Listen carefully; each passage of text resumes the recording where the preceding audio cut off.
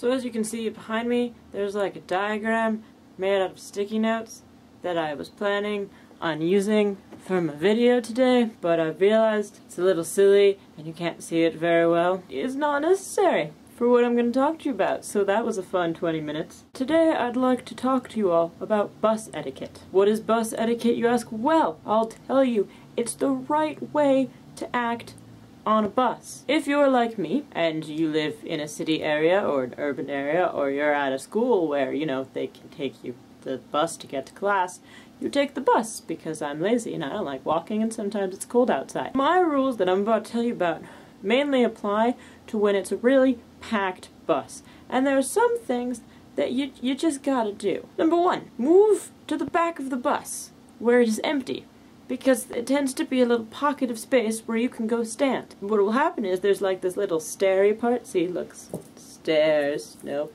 And there's this area in the back where like no one ever stands. Move back there. The sooner you move back there, the sooner the bus can leave and you can get to where you're going. On a similar note, number two, if there is an empty seat, please sit in it. I don't care where it is. I don't care who it's next to. If the bus is really crowded or there are people trying to get on the bus, sit down. You can do it. Won't kill you. Next up, similarly with seating, there are, normally little two seats. There's the window seat and there's the aisle seat. If you're sitting in the aisle seat and the window seat's open, scoot over. You can do it. You can move. Just open up another spot for a person to go. Don't put your backpack there. Put your backpack on your lap, put it by your feet, doesn't matter, just move, make room for other people. Number four, if you're standing around, you can also take off your backpack and put it by your feet. It makes room for more people to stand on the bus. Most importantly, number five, if you are standing by the door, and it's very, very crowded in there, there's more people blocking the door, but now people have to get off. Do not do that awkward, oh, I'm gonna press up against a wall and you can scooch by. No, if you're right, that just get off the bus, and then get back on.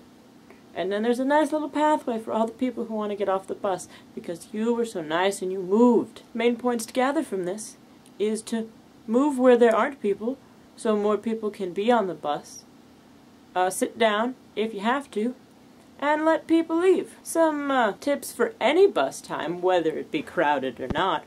One, if you're actually not on the bus yet, if you are waiting outside the door, be patient and let the people get off the bus first before you get on it. Know your stop.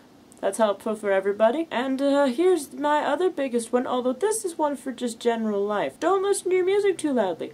If I can hear it, it's too loud. If I'm sitting next to you, it's not necessary. I don't want to hear your rap. It's always rap. It's never anything else.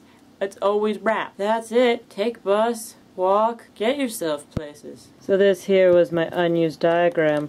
I will take you through the bus. You up there's the door. You come in the door. Wave to where the driver's sitting. Walk up past. You can sit in some of these seats or these seats. The yellow marks the bar hanging above the seats where there's things for you to hold on to. Oh, look at all those seats. Yeah, they're great. That's where another door is. That yellow dot is a pole that people can hold on to and people stand on either side. That's where you should move off the bus if you're standing there. Oh, look, some stairs to the upper part of the bus where there are more seats. And then we get to the back of the bus where no one ever is. Especially those top two corner seats, because they're kind of difficult to get in. Sit in them.